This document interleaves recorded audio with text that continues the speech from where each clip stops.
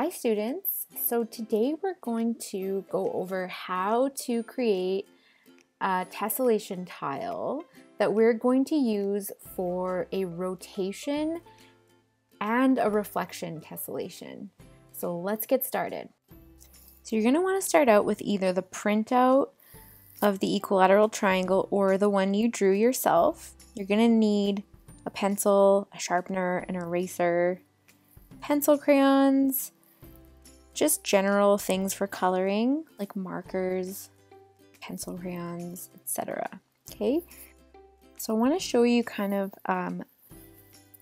our end goal. So this is a previous student's work. This one was done using a photocopier, so not Google Slides. So as you see, this is a triangle shape, and on each side of the triangle is a different face. So we have the snake hair lady, the ogre, and then that other one over there.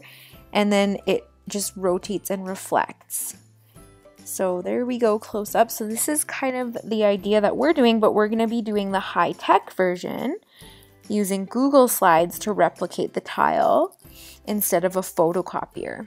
Okay, so here's our template. As I mentioned, there is a video you can follow if you don't have a printer to print this out. So what I'm going to do is I'm just going to start drawing with my pencil on each of the sides of the triangle. And I'm going to overlap my drawings with the white area of the paper. So that way I kind of know, I guess I get a better idea of if I'm drawing half of the face, what the other half would look like. So I am using the outside area of my triangle to help me. I could end up cutting this off later. I'm not going to include, or just erasing it or cropping it out. I'm not going to include that part, that part that's not inside the triangle, but I am drawing it just for my own reference. So I, because of MC Escher, I've been inspired by MC Escher for this, and I was doing some animal faces. So I've chosen 3 different animals. I'm going to do a lemur, a lion, and a red panda. And so right now what I'm doing is I'm working on drawing the lemur. So basically your job is to draw half of something on each of the edges of the triangle. And then this shape will be repeated and reflected as you saw in the example one. So I'm going to basically just be drawing this out in pencil. I'm going to speed up the video for that part. Alright, so I've finished my lemur and I'm moving on to my lion.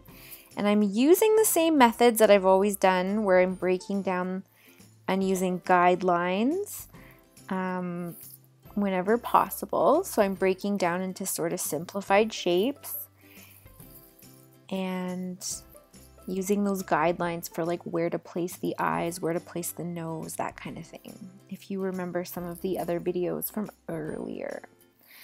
Alright, I'm going to speed up the video again.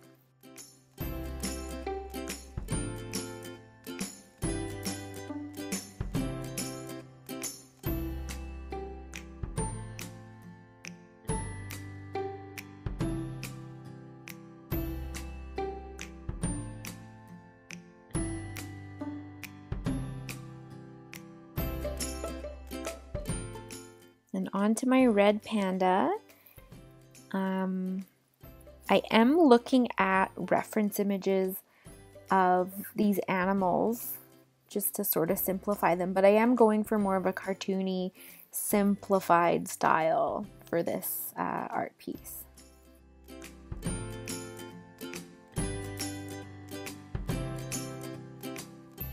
Okay, so for this part, I've decided to draw the lemur's tail. I want to do something now in between the animals because, as I mentioned in the slideshow, we want to think about negative and positive space. So I am going to draw the tail going in between the lemur and the red panda.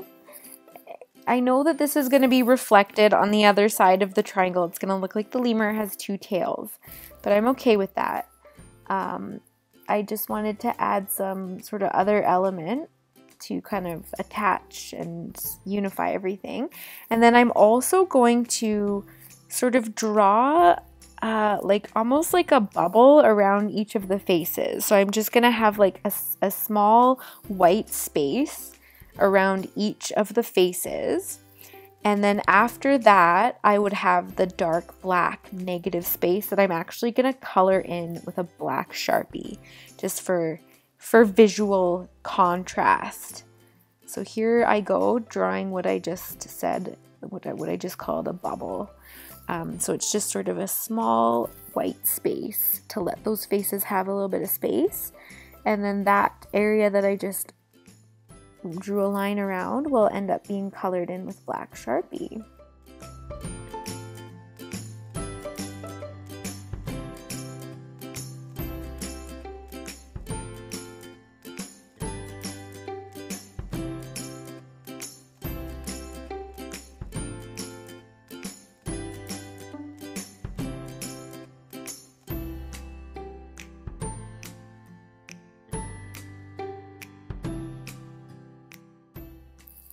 Okay, so now I'm going to go and add color to each of my animals, and I am kind of thinking about how am I going to create contrast. So I do want to have some dark darks, which is why, like I mentioned, I'm planning on having that black background, as the example that I showed also had.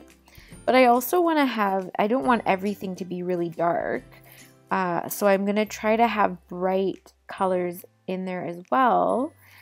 But I also do want to be realistic sort of to the animals. So I am going to kind of have their real coloring. So anyways, I'm using markers, pencil crayons together. And I'm probably going to speed up the video at this point.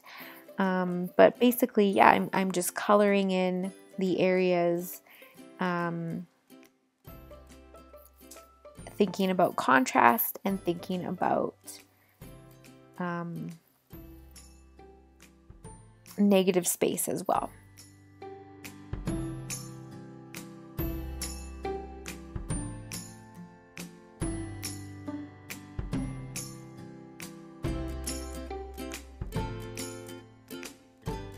And as you'll also notice, I am using a fine liner to kind of outline some of the areas.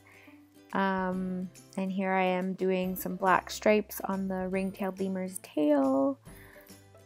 So yeah, there we go with the fine liner. As I mentioned, I'm just doing my best to add contrast and some detail as much as I can while kind of maintaining that bright cartoony feel. All right, I'm gonna now switch to time lapse for the coloring, and I will see you when it's all done.